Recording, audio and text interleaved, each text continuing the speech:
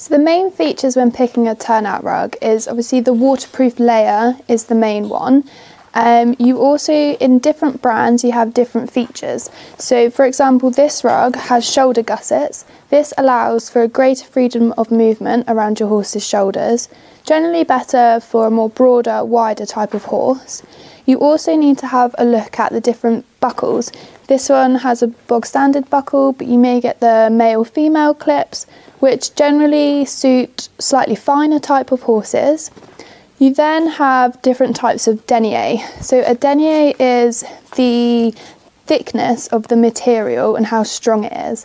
If you have a particularly naughtier horse in the field that likes to rip and play with rugs, I'd recommend going for a higher type of denier, so like a 1200 denier.